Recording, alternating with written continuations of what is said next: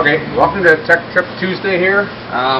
Just going to start on basics of a race car here, making sure we understand the scaling of how we want to do this at BRP. We got Greg Penente's car here with Jimmy helping out and getting the car dialed in for next week over at Humberstone Speedway. First thing we want to do is make sure naturally we're race ready. When I say race ready, I mean basically you're going to start it up, rear end gears are in it, fluids are done, stagger's done. The only thing I don't ask you to do normally is I don't want to have any ballast weight added on the car yet until we go through that left side percentage, which is very critical on a race car. We get a lot of phone calls where the customers will call up and say, I've asked for 54.2% left side weight, and the customer will say, yeah, well, I'm real close, I got 53.9. Well, that's not 54.2 in our minds.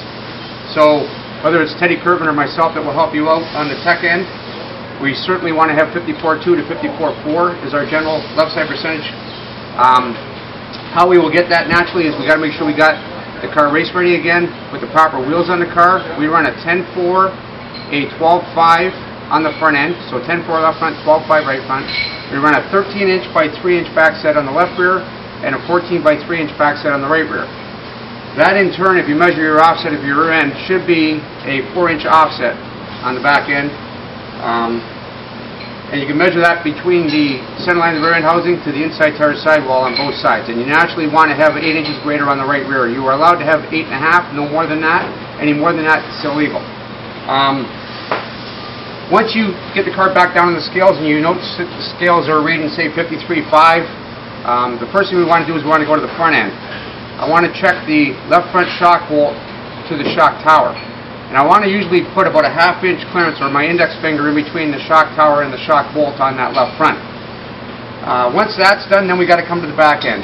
And it depends on the race car itself and where you've got weight. Naturally, with the big box, when we have left side oil tanks or left side dry sump tanks, they can achieve that left side percentage very easily. With the cars that have heavier engines on the front end, like the example of big box, sometimes when we can only get limited amount of rear percentage, that might not be able to get the left side percentage we normally need.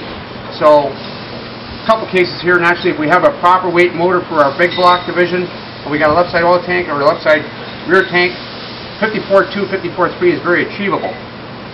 If we don't get that, we can move the rear end a little bit out of square on the back end. We normally go off the side of the torque arms to the 2x4 to find out how we are for offset. But I'm okay with shortening the right side panel bar, or in this case here, when we got a left side panel bar, we're going to lengthen that left side panel bar to the point where we achieve 54.1, 54.2 on the scales. Preferably, like I said, I want 54.2 is where I'm going for. Once we've achieved that 54.2% left side weight, no ballast weight added on the car, then we'll start adding lead weight to the race car. When we add the lead weight to the race car, we're going to try to maintain our 54.2% and achieve our proper rear percentage for a big block or small block. Normally a small block car I want to have around 65 to 65.5. If the driver's heavier, I'll lean towards 65%. If he's lighter, like 180 or less, I'll lean towards 65.3 to 65.5% rear weight. We'll add ballast weight, generally speaking, over top of the rear end assembly on the ballast weight bar kit, and directly over top of the rear end assembly. Nothing behind rear end center line because we don't want tail swing. The lead weight will simulate where we're going to add it. We'll put it over top of the rear deck, in the middle of the car, left to right, maintaining our left side percentage of 54.2 and hopefully achieving 65.3 for a small block. A big block car, hopefully around 63.5 to 64 is good. If we can get 64.2, that's even better. The key here is to try and be on weight for the scales, for the racetracks, and go from there. But don't be afraid to either lengthen this left side panel bar or shorten the right side panel bar to achieve that 54.2 before you add lead weight.